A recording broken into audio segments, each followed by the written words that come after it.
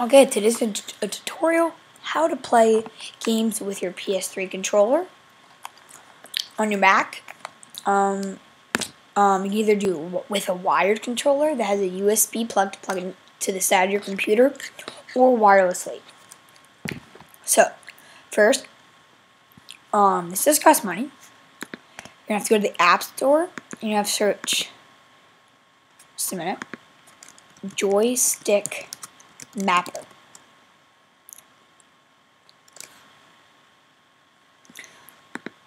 And this is it. So,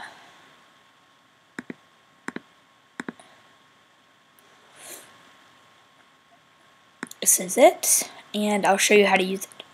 So first, open up the app. So I'm just going to go to Joystick Mapper, and you're going to open up your Bluetooth.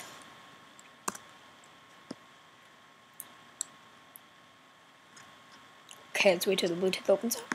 Okay, so right now I'm using a wired controller just because I ran out of battery the other day. So if you're using a wired controller, you're not going to have to go through the Bluetooth. But if it's wireless, you're going to have to, no matter what, always click the PS button in the middle to turn the controller on. And make sure that at the top where it says 1, 2, 3, and 4 to show what number of player you are, it's blinking. Or it's just staying like that. Just to make sure it's on. So if it's not wired, you're going to have to go to Bluetooth, find it, and connect it. And if it's not wireless and it's plugged into your computer, it should automatically say one joystick connected when you're in Joystick Mapper. So basically, I just downloaded Dota 2 from Steam, and basically we can use it, add new preset. And I'm just going to call this test.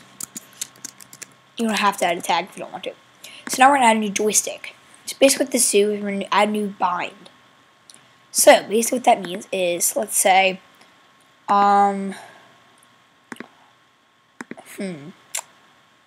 So basically, let's say on a PS3 controller, we want to be able to click on something. Just click mouse button. And this isn't going to be the right click, this is just going to be a regular click like this. Okay?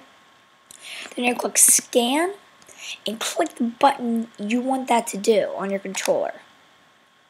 So I just clicked the X button on my PS3 controller and it binded it in. So if I click on new so if I exit out of this and I click on text, all I can do is uncheck it. That's all I can do so far. So if I turn it on and I move the mouse over here with my PS3 controller, like I'm moving this with my mouse. But when I get over here, if I want to select on it, I can just click X and it selects it like that. Or to open it up.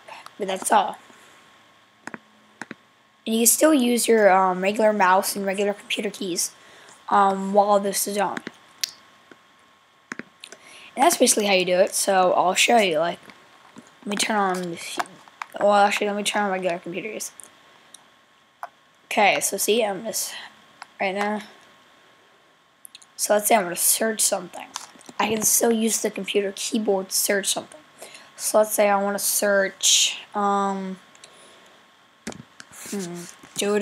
2 gameplay commentary. And still select on things. Must be good to be home again, sir.